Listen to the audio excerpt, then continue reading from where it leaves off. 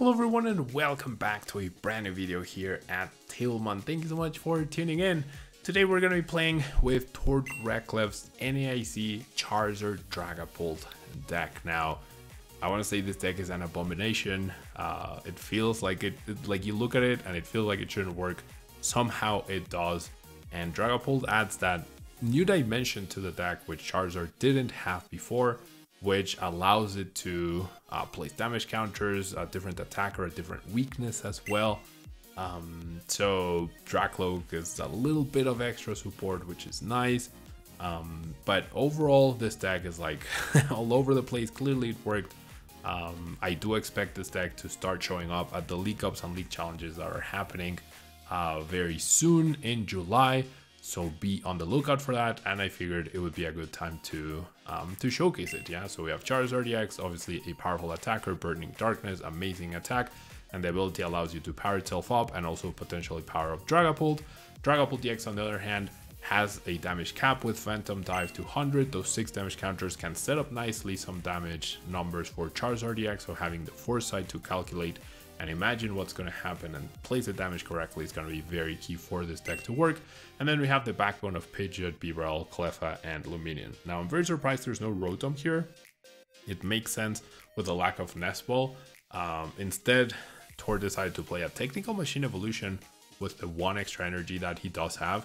Generally very surprised at this decision, but with the lack of Nest Ball, not being able to search for that Rotom, it definitely makes sense. He's trying to rely a lot more on Cleffa. He's also playing a very defensive style with the Professor Turos, with the Pal Pad, so trying to get the best out of Snorlax and control decks as well.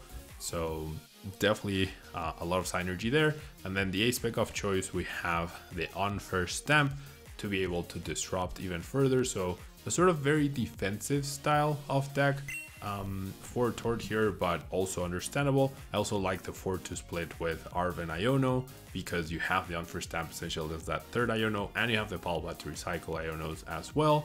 We also have Temple of Sinnoh to deny the effects of Legacy Energy, Gift Energy, and Mist Energy, all of which are beneficial for you.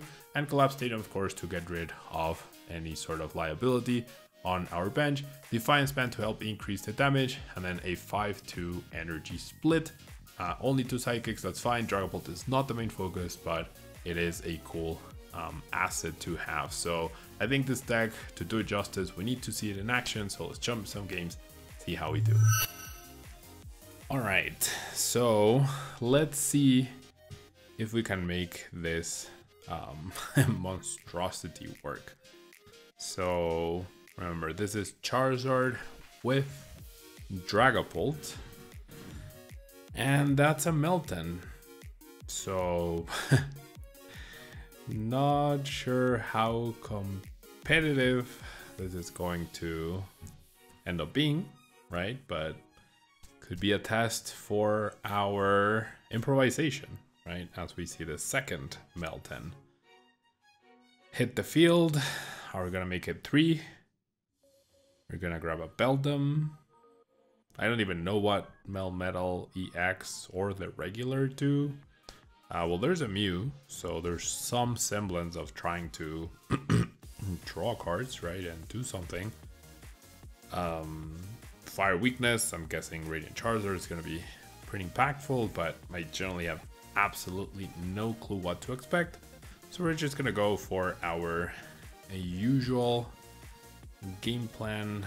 We're gonna get our Poffin, we're gonna get our Force Seal Stone, have the Bibarel. We prized 1 Charizard, I do believe. We have our Dragapult, we did prize the other Dreepy. Pidgeots are available, Charizard is there. This deck doesn't play Rotom, if I'm not mistaken. Let me just quickly... Yeah, it does not play Rotom, so you can't price something that you're not playing. 1 Fire is priced as well, so just double checking. Definitely haven't had the most experience with this deck. I do have Lumineon, I can go get an Arven, I have the Force Seal Stone as well. So definitely want to establish the 60 HP Pidgey, because I generally have no idea what to expect. But I'm gonna take a gamble and say my opponent's not playing something that's gonna threaten the bench. So we're gonna assume that the Pokemon are safe, at least for now. There's a Melmetal EX, which search your deck for up to 2 basic metal energy cards and attach them to this Pokemon, then shuffle your deck, and then this attack does 30 more damage for each metal energy attached to this Pokemon. So, I mean, generally not horrible, right? With Metang. I mean, is this better than Dialga? Don't think so. Has a higher base damage output, but it does not have a V-Star, right? So I'd rather have 20 less HP and have the V-Star, but hey. Who am I to question this? Now we do top deck the Arven.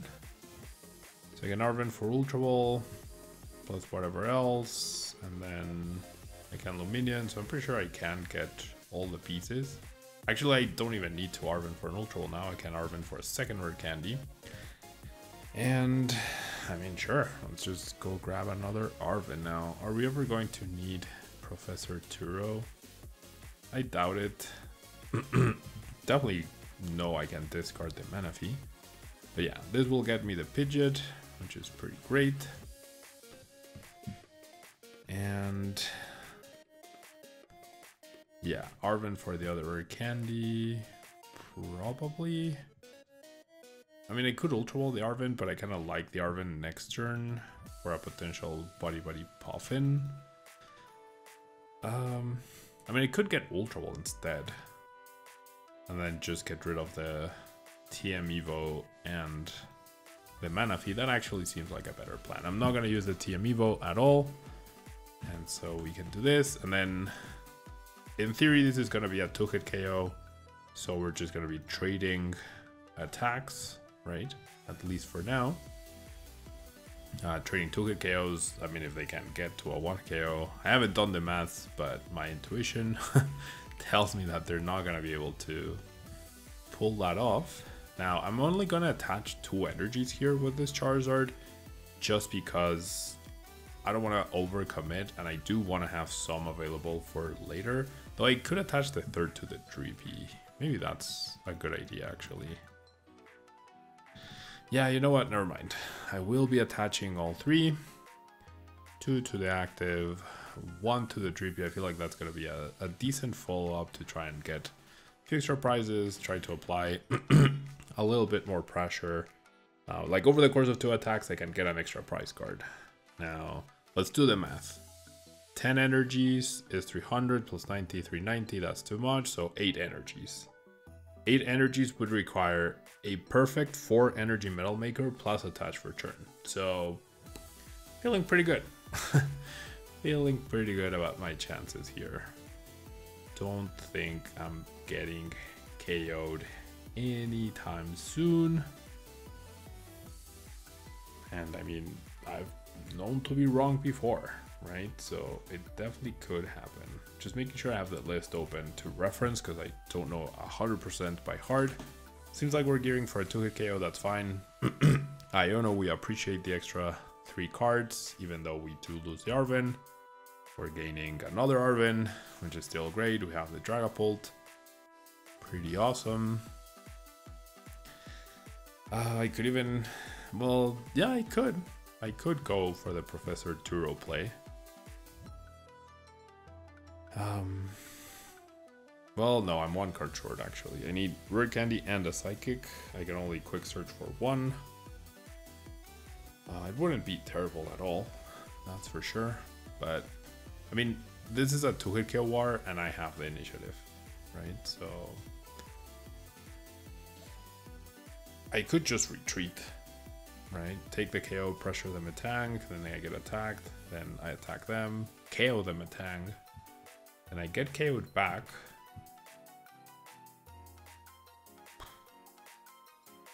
That's fine, but that feels a little wasteful, honestly. So, alright, here's what I'm gonna do. I'm gonna Arven for Poffin for Bidoof. And then I'm gonna play Collapsed Stadium. And, I mean, they're gonna discard a Melton, which is fine. They might make a mistake and discard Beldum, but I really want to get the Lumineon off the board just in case things get out of hand. They don't have that easy to prizer right there for the foreseeable future. You have to imagine it's a Meltan, right? Well, it turns out it's a Mew, which I don't mind too much. And there's a Mosquito being extremely annoying. Alright, so we're gonna get the Drakloak.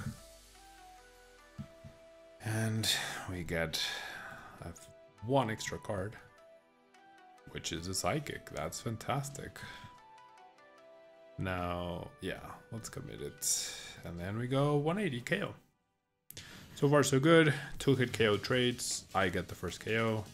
Now, this is definitely a key turn though, because they don't need to attach a lot of energies. So they're gonna get 2 turns of potentially double Metal Maker to gear up to the 1-hit KO here. So that is something to keep in mind in order to... Oh wow, nice. 1 of 3 card combo. Very nice. Alright, so I get an Iono as well. Not super useful. They are playing Heavy Baton, which I like. So in an ideal world, I could go Subrod, Rare Candy Charizard, bench the Radzard, knock them out, right? That would be the dream. How realistic is that? I don't know. Also gonna run out of attackers, it seems. Well, never mind, there's the other Melmetal EX. It's starting to look a little dire, honestly, not gonna lie. They're able to... I mean, no matter how many energies, I think spreading them is wrong, actually. Just fully commit. But we'll see, right? So... 200 to the Melmetal. I mean, they split the energies. How many energies do they even play? 6, 10, that's 13 already. Assuming this is like the same structure, we've only seen one Subrod, which could be problematic. There's a bunch of non-energy cards at the bottom of the deck. So Iono seems pretty reasonable here.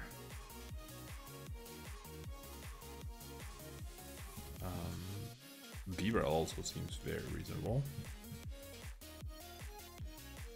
Alright. So what I could do is go Drakloak. No, I can't actually. Well, I could maybe if I get the right combination of cards. Like if I get Boss KO. Boss KO and Metang, that severely reduces the chances of them KOing me, right? And I can still get 2 prizes over the course of 2 turns. That might be the better play. So if I'm gonna do that, then I wouldn't mind getting Arven for Ultra Ball. So I'm gonna put 2 Arvens back. I'm gonna start with Industrious Incisors. Alright, yeah, so change of plans. Oh wait, never mind, I need Boss. What am I saying? Alright, I get Unfair Stamp. Not really relevant at this point in time. But hey, why not? Let's give it a try. 5 cards is a lot. Alright, no Boss, do get Arven. Also get Turo, which is pretty useless at this point. Do get the Ultra Ball, so that gets me there. Now I can go Ultra Ball, Boss, KO, Metang. And place the other 6 damage counters. That's pretty lucky. That is honestly pretty lucky. I mean, I had decent outs, I guess. This definitely feels a lot safer. Overall, now I can go Quick Search, get Boss, KO Metang. And place the other 6 damage counters. And then all I need is 1 more attack, which I could even do with Pidgeot. And once again, this is to protect my Dragapult. There is a universe where they could go Metal Maker 4 or 3+ attach, right? There is a universe where that does happen.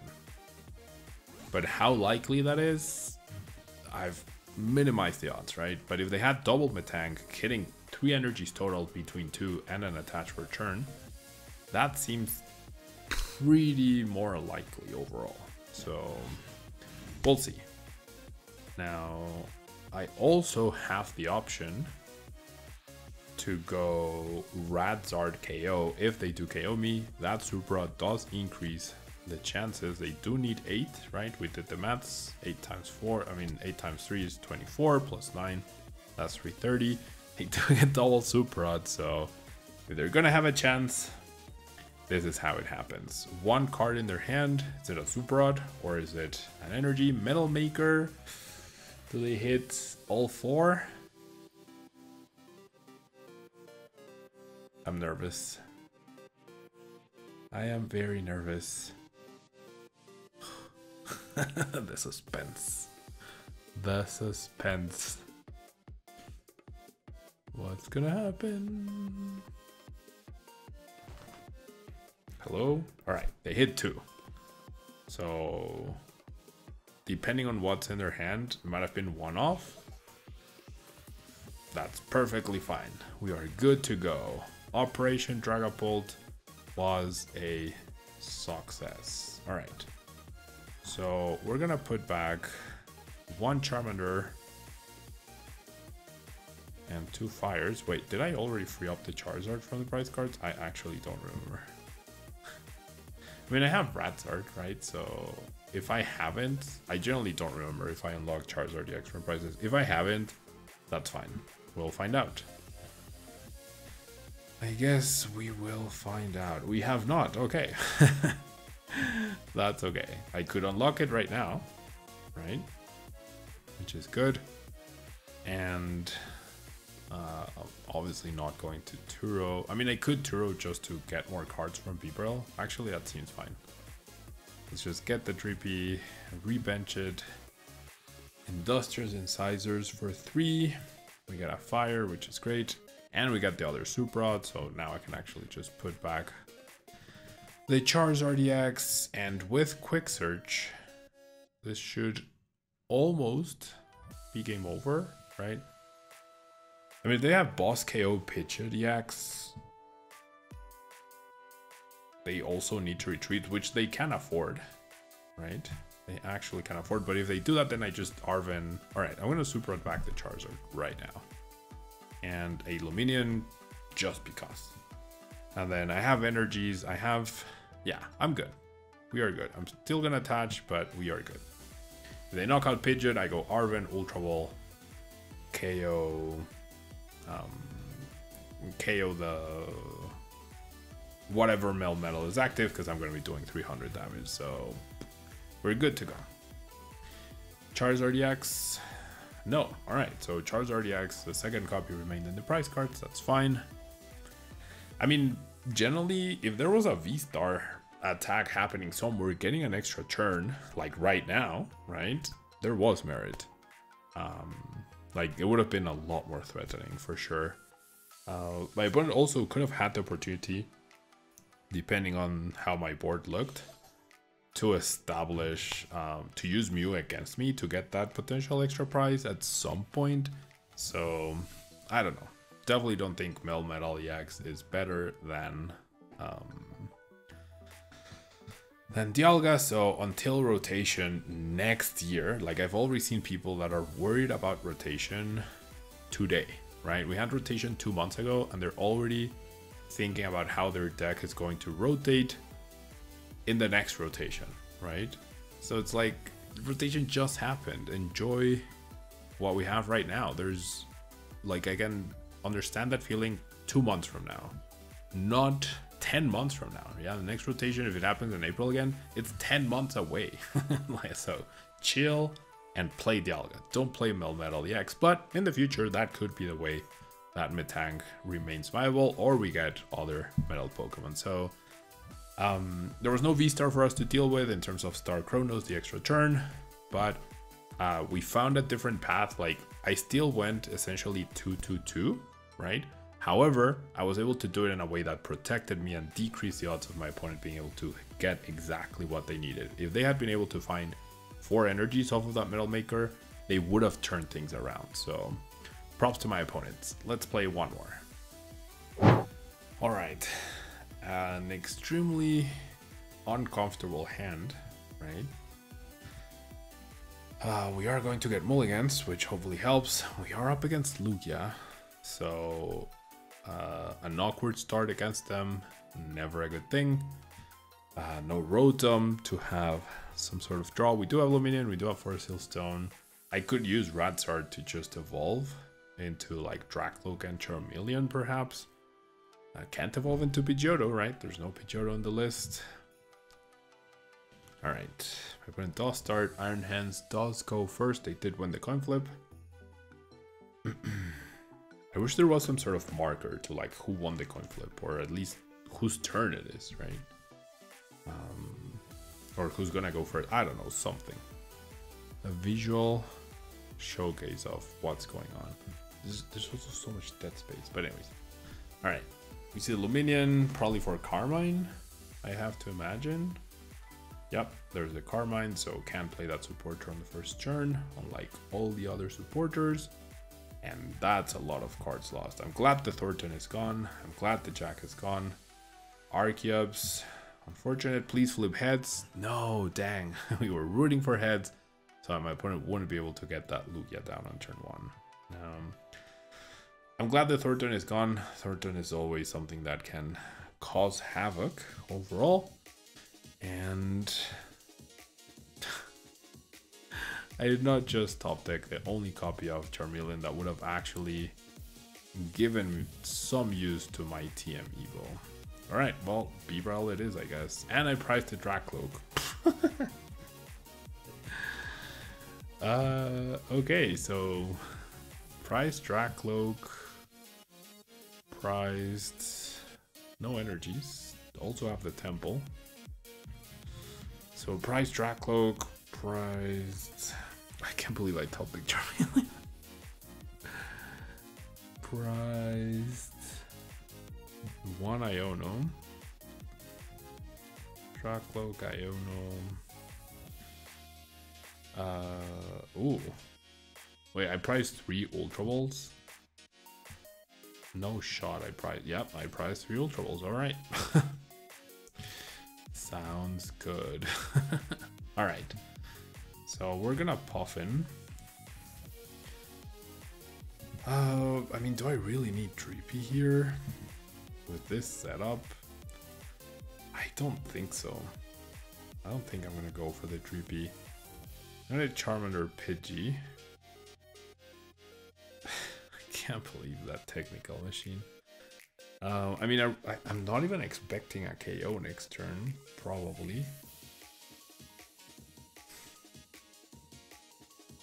Dang, if I could get the Charmeleon, I'd be like pretty set here.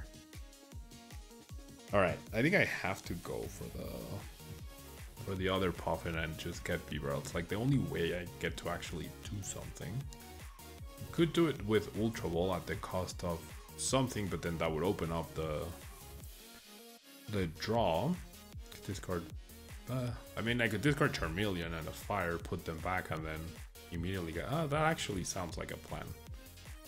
So I'm gonna go grab my only Ultra Ball in the whole deck.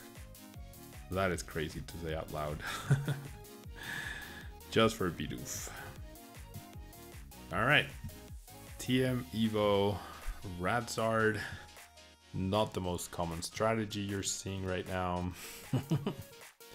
If I burn knocks out my Bibarel or my Charmeleon, I am pretty dead. But hey, it's what we have to do, right? I could have held the hand, kept the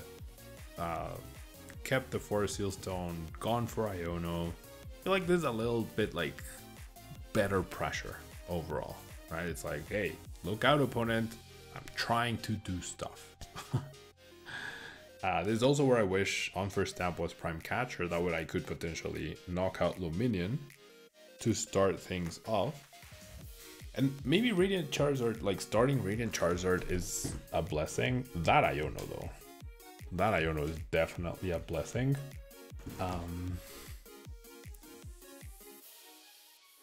But yeah, starting Radiant Charizard is almost a blessing. Why? Because it's not in range of getting amped you very much.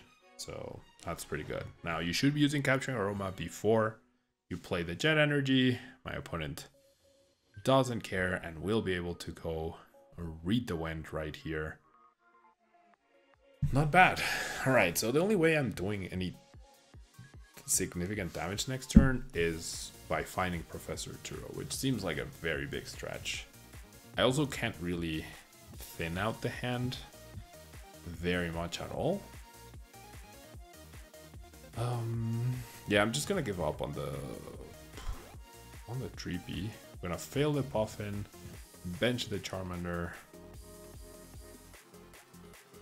Actually, I can retreat this turn, right? Never mind, I don't need Turo. It's gonna be costly. Wait, can I? Yeah, I can. So I'm glad I attached to the Radsword. I mean, I needed to. I'm glad I discarded the Charmeleon. So big commitment, big energy commitment for sure. I already played one Super Rod, and I'm gonna lose these 3 energies right about now. All right, I'm gonna go ahead and Collapsed Stadium away my own Lumineon. I think that's pretty important. And we're gonna go ahead and 180 damage the Lugia. So not bad. Not bad. That went from what is this hand to, all right, very costly, but we got the attack off. Now, it's very likely my opponent will be able to get Lugia, double Archeops in play. If they, thanks to Collapsed Stadium, if they make any sort of mistake by benching anything else, we don't know if they're the Minccino version or just the Cinccino or Cinccino-less version of the deck. If they get the 2 Archeops down, they don't have space for anything else, right? I don't have a boss to punish that. That gift energy is not a great sign for them. Yeah, all right. There is, ooh, not even gonna, oh, there, what? All right, so the Collapsed Stadium did so much damage. 2 Cinccinos now gone. Oh, I knew it was Cinccino. That's the 3rd okay, never mind. There's no Cinccinos worries. We've already won this game pretty much. And now my opponent evolved. I'm hoping they have a Stadium in their hand. Otherwise, that was a pretty wasteful evolution. But yeah, we're pretty good here. We took away the 3 prize liability from the Iron Hands.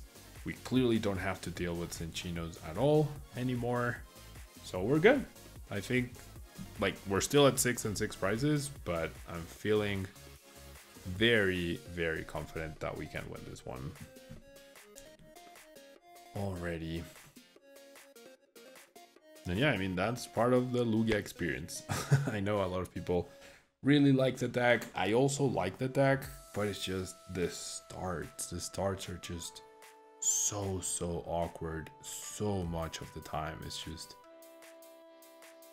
like, and I mean, this of course doesn't account for my opponent evolving the active, which was a genuine mistake, I would say, because now he can't Summoning Star. He might have forgotten about the Collapsed Stadium, but now they can't Summoning Star, and they have to wait for me to get a KO, and now they also have to find another Lugia V-Star, right? Not gonna play the Temple just yet. I don't think there's a need. Now, don't get me wrong, my hand is pretty bad, honestly. I'm hoping I get an Ultra Ball here to unlock my hand. He took it Ultra Ball, ooh, and the other Super Rod was prized, so that was actually really good. Prize draw to recover energies for future Pokemon. What was I gonna say? For future Pokemon, and also for potential recovery. But I'm feeling pretty good. This delay is either my opponent doesn't know what to do, or they've rage quit. Honestly, it's a 50-50 at this point. I mean, you have to go with a Lugia, right? You could go in with Lumineon. I actually don't mind that. You get your double Archeops, and then you go for it. I feel like my opponent should have taken the risk. Just discard the Lugia, hope he hit the V-Star. Hope they hit the V-Star. I would have been fine. Because like if you don't hit at that point, the game's over anyways. At this point, the game's over pretty much. And with no Cinccinos to threaten me, I'm feeling very confident. So yeah, I'm pretty sure that promotion means my opponent must have swiped away their app, rage quit with command quit or alt F4, and we're just gonna get the win, right? So I mean, this deck that has so many moving pieces ends up somehow working, and I feel like clearly we're not learning anything from what the Charizard versus Lugia V-Star matchup dynamics are, right?